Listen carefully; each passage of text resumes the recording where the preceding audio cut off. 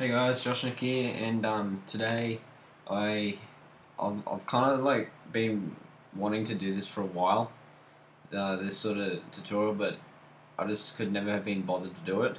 Basically, it's motion tracking in After Effects again, but my my my last tutorial on it was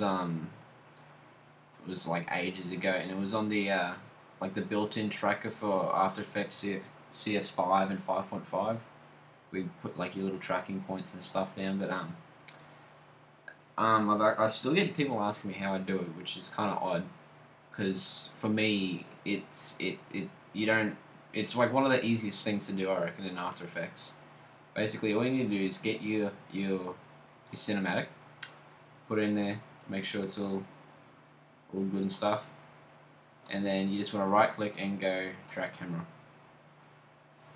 and that'll basically track the camera. But because this is a tutorial, I'm only gonna use just a portion of this track, purely because it's gonna take forever if it wants to if we want to track the entire thing, because this is actually a PNG sequence or something, because it's a PC cinematic. So basically, you just right click, go track camera, and that's just going to track it. And there's all these other settings here, which I guess you could play around with them if you want, but I don't really see any need to, like with COD. But yeah, that's just how I see it. But there's nothing really necessary to change or muck around with. The only thing is maybe the target size or the track point size, but that doesn't actually affect your actual tracking. It just shows bigger track points when you're wanting to select track points and stuff. So it's going to solve the camera. That doesn't take too long, and now nothing's happening. Nothing looks any different. But if you click on the 3D camera tracker in there, all these points show up. If you put your mouse over it, this little like bullseye target sort of thing will show up, and it basically shows like sort of like the plane on 3 different points sort of thing. So like if you see here, it does the point directly to the right of my mouse, the green point at the bottom left of my mouse, and that other purple point on the tire just up above my mouse. And that basically shows the plane, sort of like the ground plane of those 3 tracking points. And if you do one on the wall, obviously it's going to be like aligned to the wall or the bin. Bin isn't really a good one because it's kind of, yeah, it's a round thing and doesn't really work well. You can see there's even points like from like this power pole to like the wires and the hanging around, but I wouldn't really worry about them. So basically, what I do is with the cinematic like this, because I actually use this in my edit Sun. If I can find that for you quickly. Oh, here we go. Basically, I did the tracking here with the element text and the 2 arrows, and I also did that just here as well, which is where we're tracking right now with the Joshnic Presents, and then I just had the Sun text animate and track there as well. So alright, so let's just get into this. You want to say wherever you want your text or 3D object or whatever you want in the footage is where you want to select your points. So if you want something here, you want to select the points there. If I want something on the wall, like if I want it like on the window, I want to select the ones in the window. If I want it on this roadblock thing, I'll select the ones on the roadblock, not that one over there, because that just threw it out of whack. Or maybe, I don't know, maybe select all of them. I don't know. Or you can just basically just click where you want it. Whoops. You click where you want it, right click, and create your text or whatever. So for just standard 2D text in your footage, you just want to select your points, right click, go create text in camera, and by default it's gonna like put the text like on the ground with the like flat on the ground with your points. So you just want to go into your rotation, and for me, I just want to change. I usually change my anchor point, so it's at the bottom of the text. Change your Z rotation so it brings it around, and then you just want to change the X, so that'll bring it up. Although with this, you sort of gotta. It's probably better if you don't play with the Z rotation. Just bring the X up, because I suppose when it's up there, you just use your Y to spin it around. So once you've got it wherever you want it, that looks pretty good.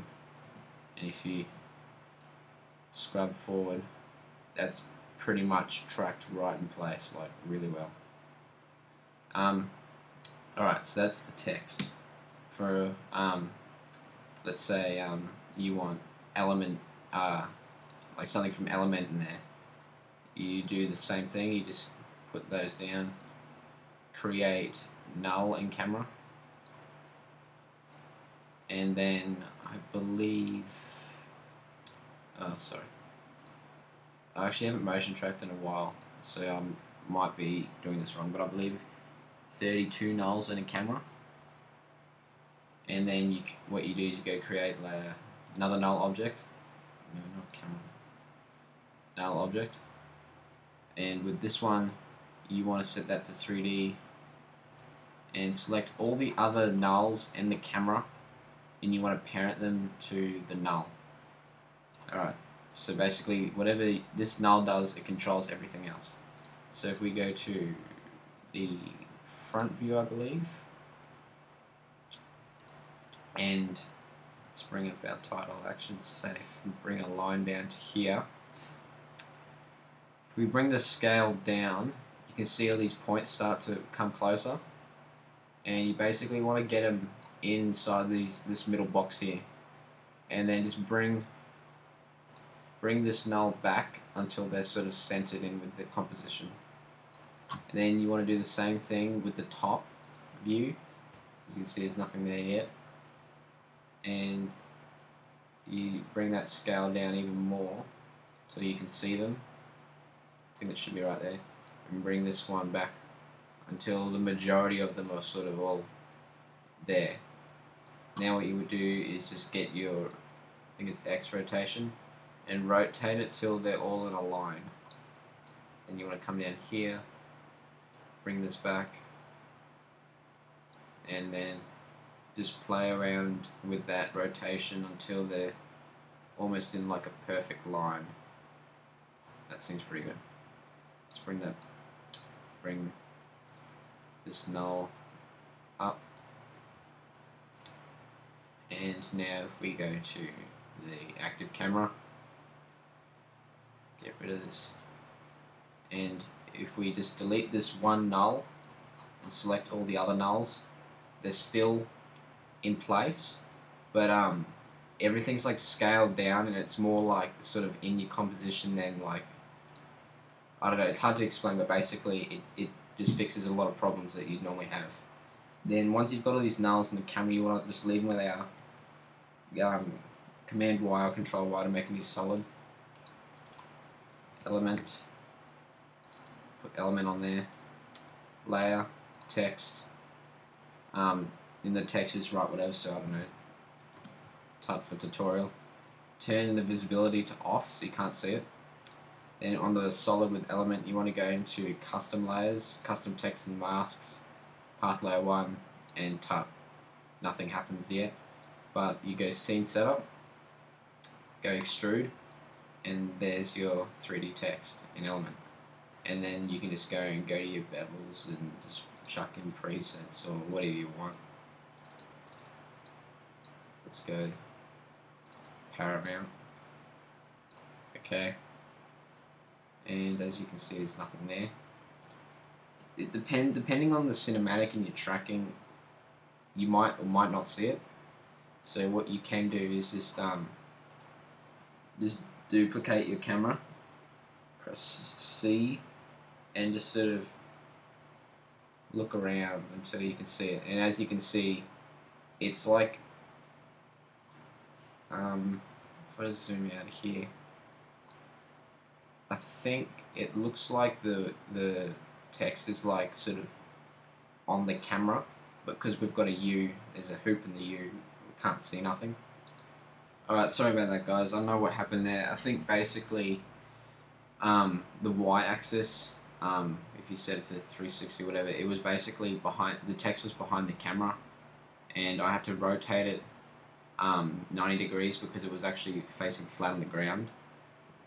And yeah, so I just brought the Y back, and as you can see, it looks alright at the moment. Drag back and forth, it's pretty tracked, nice and clean. One last thing, what you want to do, you go scene setup, go to primitives and go plane. Now you want this plane on group 2, not 1.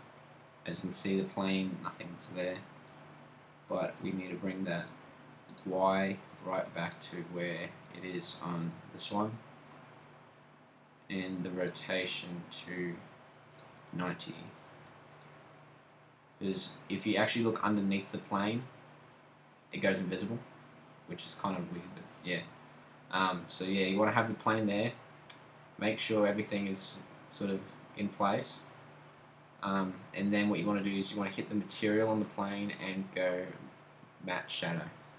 That makes it invisible, can't see anything, but when you go into render settings, ambient occlusion, and enable that, it puts shadows underneath the text because of that plane, and if you just drag the intensity up, you can really see the shadows formed by that plane. Because if we